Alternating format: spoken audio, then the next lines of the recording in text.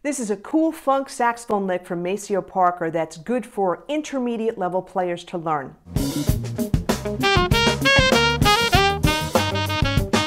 Now this lick comes from the funk tune The Chicken. It's a classic. And this lick is a good example of connecting from the 1 chord to the 4 chord.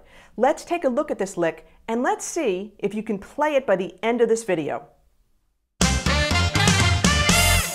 Hi, I'm Donna from Donna Schwartz Music, and if you want more tips to bring your playing to that next level, as well as licks to sound like a pro, hit that subscribe button and tap the bell to get notified when new videos are out. Now this particular lick is over a concert B-flat 7 chord. That's alto sax G7 and tenor sax C7. And it appears at around 2 minutes into the video. Now that link is also going to be in the description below. Here's the lick again. There's not much to it, but the thing with Maceo is the timing. It's the exact placement of everything that he plays. He doesn't play a lot of notes, it's just what he does with those notes, what he does with those rhythms for those notes. Let's listen again. As you're listening to this, can you feel the smaller beats, the subdivisions? In other words, can you subdivide each beat into 16th notes? That's the key to transcribing any of Maceo's solos, because he doesn't just play, on an 8th note upbeat or 8th note downbeat. Notes are going to come in at various spots of each beat. So the first thing that will really help you transcribe Maceo or any funk music is to feel the smaller beats as 16th notes while you're listening to the track over and over and over again. Be patient with this. You may not get this subdivision thing right away, and that's okay. But start doing this now so that it'll eventually get easier for you to play this music. Now let's listen again, and let me know in the comments below, does this lick start on a downbeat or does it start on an upbeat? So downbeat or upbeat?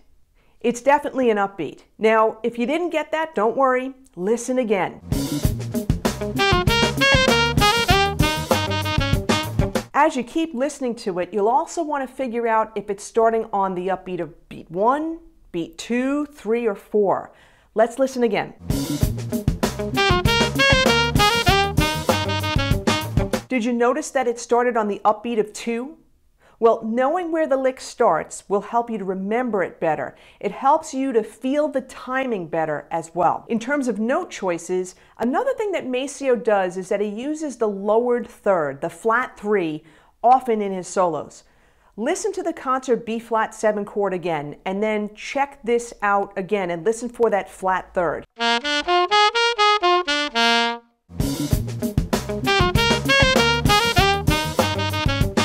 That flat third, by the way, was the highest note in the line.